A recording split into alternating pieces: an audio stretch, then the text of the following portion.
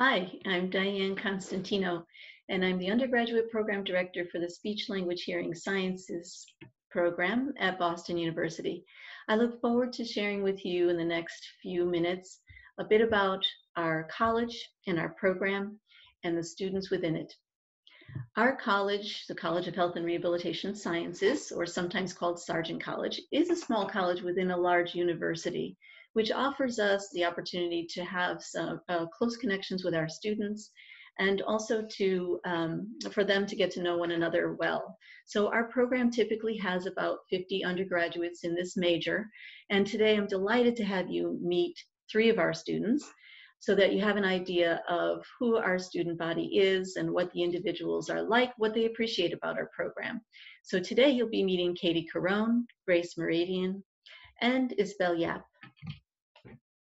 The Department of Speech, Language, and Hearing Sciences offers a few degrees, actually. The Bachelor of Science in Speech, Language, Hearing Sciences, first and foremost, as well as a combined program in linguistics and speech, and a combined program that offers strongest students the opportunity for earning their master's program in a shorter period of time. We call that the combined BS-MS Speech Language Pathology program.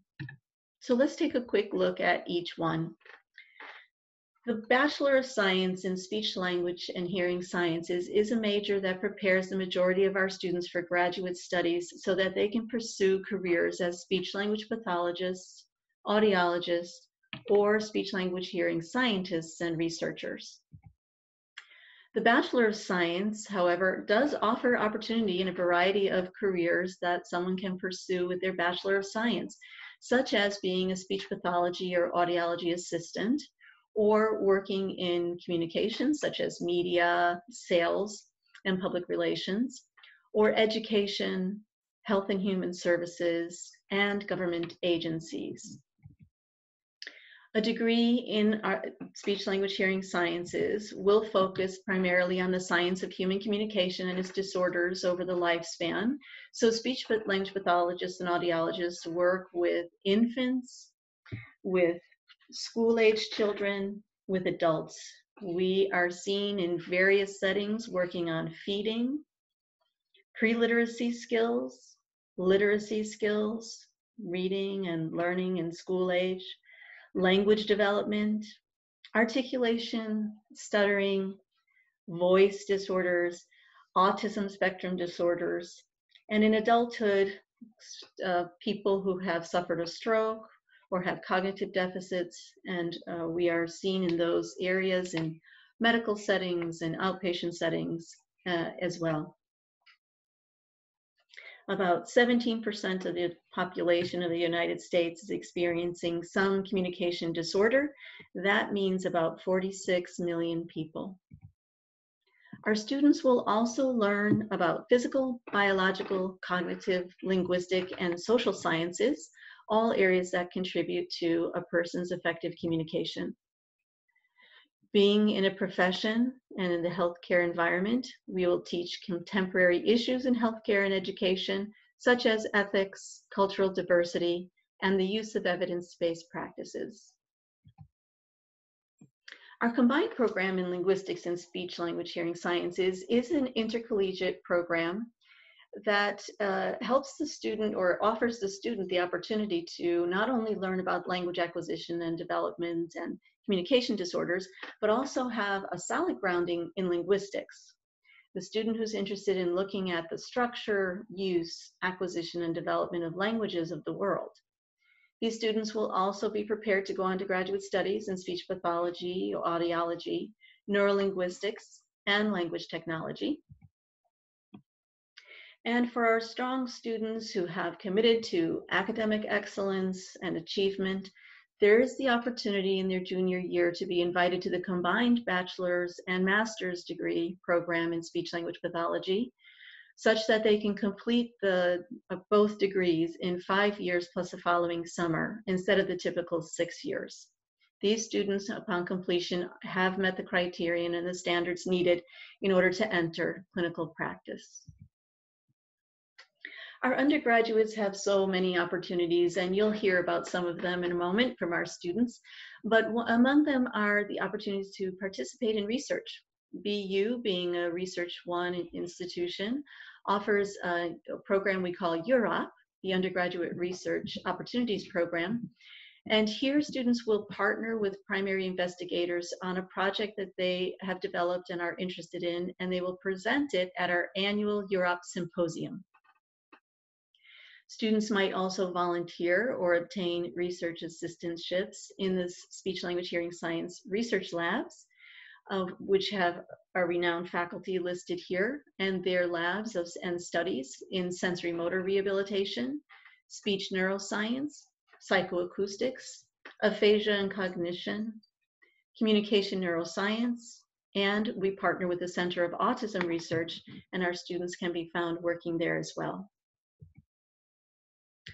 In addition, students will have the opportunity to engage in community activities and service in the local Boston area, work study opportunities, such as at the Boston University's Children's Center, where there's childcare and early education opportunities for faculty, staff, and employees at Boston University. Students may wish to study abroad in programs in other countries for a semester-long experience. Many of our students have gone places like London, Australia, and Spain, among others. And then there are 1- and 2-week international service learning programs, which can occur over spring break or in just following the end of the spring semester in early summer. These programs have been initiated in countries in South America, as well as India, Thailand, Cambodia, and probably more in our near future.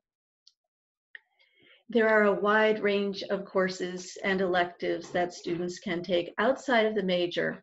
And one of the things we have at BU called Boston University's Hub offers 6 essential capacities for students so that we're graduating well-rounded individuals who have skills and abilities in the areas of things like scientific inquiry, quantitative reasoning, communication skills, critical thinking, and global citizenship. Of course, the most fun probably are the clubs, of which there are numerous clubs and opportunities to join and change when interested. And one of ours that you'll be hearing about is the National Student Speech Language Hearing Association, what we call NSHLA for short. And that's where our students gather to learn more about the professions and to socialize. The future outlook of our profession is bright. Data from ASHA includes things like, from the Bureau of Labor Statistics, that the national employment rate of speech pathologists and audiologists is expected to grow much faster than average through the year 2028. That means that we'll have an additional 41,000 speech pathologists and 2,000 audiologists in order to fill the demands between the years, up to the year of 2028. A 27% increase in job openings for speech and a 16% increase in job openings for audiology. In addition, in the US News and World Report, speech language pathologists ranked as number 18 in best healthcare jobs category for the year 2019. And speech was number 23, audiology number 29 in their 100 best jobs category. I can only speak for myself, having been in this profession for nearly 30 years, that it has a tremendously fulfilling and rewarding opportunity for life and many different job opportunities and settings to work in across a person's life as our demands and needs in the workplace change as well. So let me introduce you to our students.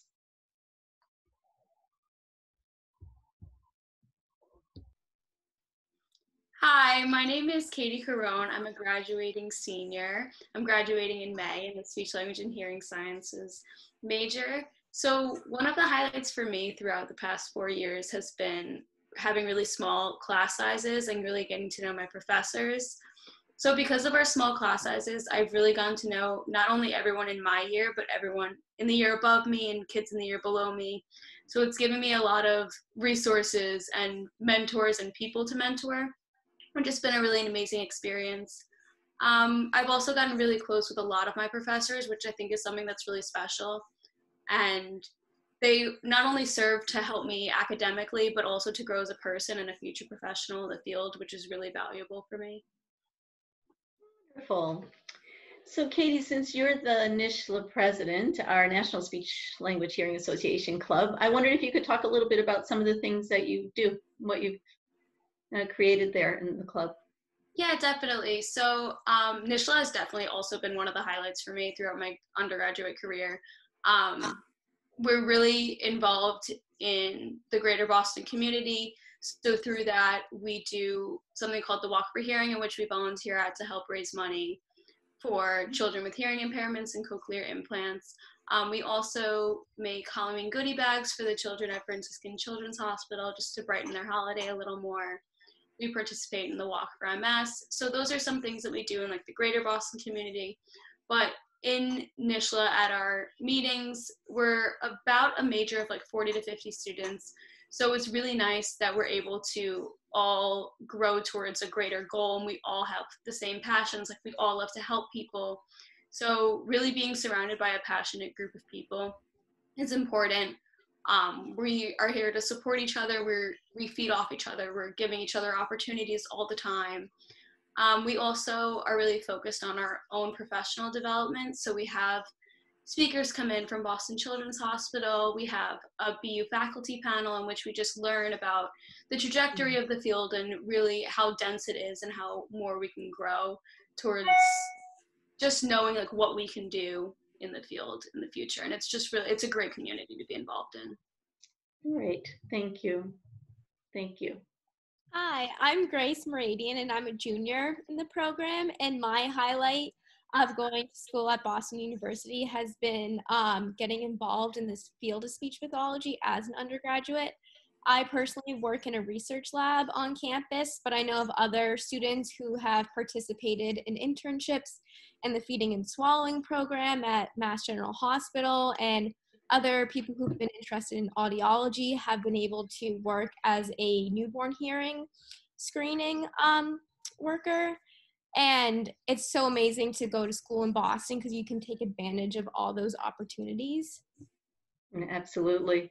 And you also are doing a UROP, the Undergraduate Research Opportunity Program. Could you tell us a little bit about your studies? Yeah, so after you've worked in a research lab unpaid for a semester, you can apply for UROP funding to get paid for it. And so my first semester, I worked in the aphasia research lab.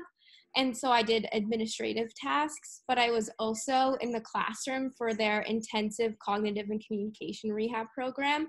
And so young adults who are hoping to go back to college one day come to Boston University and receive lectures to simulate a college program.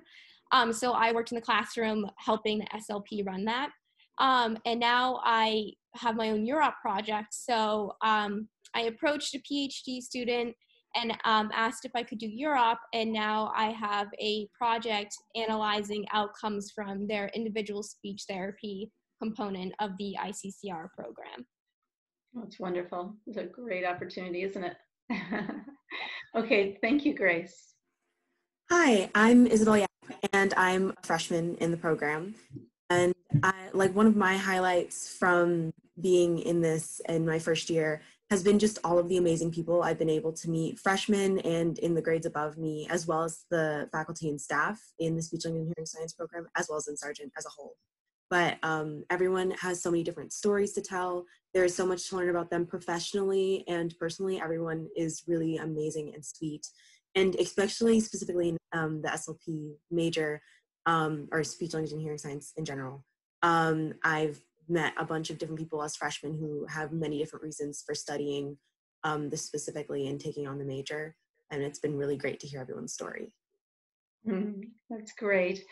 So Isabel, being a freshman, you probably remember when you were looking at colleges, and I was wondering if there was something that you wondered about or maybe worried about when you were sitting in their seats, and what you know now. Sure. When I was looking at BU as a school, I was definitely wondering how I could use my time there as an undergrad to get opportunities within the field and broaden my understanding of how it's structured professionally and what that looks like once you're out of college. And I think initially, like, I've had a lot of experience talking to people who are professionals in the field, because Sargent is filled with like the amazing people making great strides in their field. I've been able to talk to them about it and kind of get insight and ask questions, and everyone's just been really nice about letting me be very inquisitive about it. And it's been great getting to get all that knowledge from everyone. But Yeah, job about that. wonderful. Okay, well, I hope that you have learned what you wanted to know about the program. If not, I know that there are opportunities for you to ask questions, and that the people, Heather Nicholas, will be offering her email address, and she can also provide our email addresses if you have questions for us. So whatever you choose, we wish you the best of health and the best of luck. And so we will sign off. Bye-bye. Bye. Bye.